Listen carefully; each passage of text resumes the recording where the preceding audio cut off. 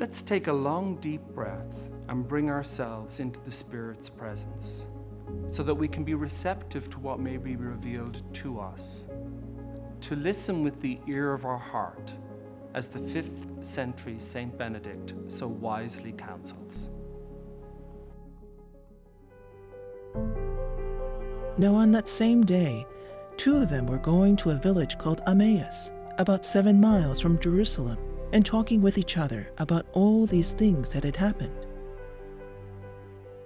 While they were talking and discussing, Jesus himself came near and went with them, but their eyes were kept from recognizing him. And he said to them, "What are you discussing with each other while you walk along?" They stood still, looking sad. Then one of them, whose name was Cleopas, answered him, "Are you the only stranger in Jerusalem who does not know the things that had taken place there in these days?" He asked them, "What things?"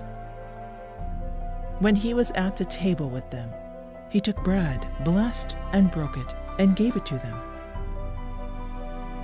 Then their eyes were opened, and they recognized him, and he vanished from their sight.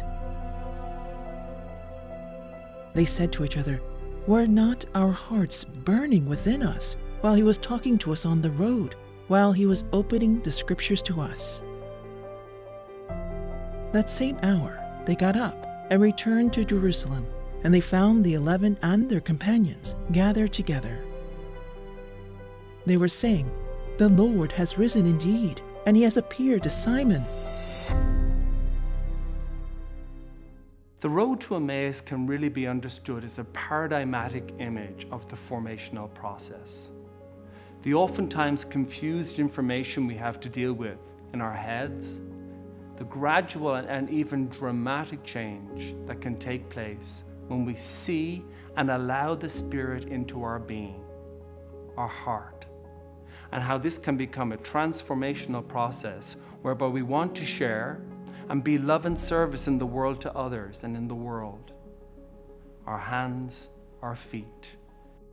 Information, formation, transformation. This connection between meaning and purpose is the essence of what this parable calls us to.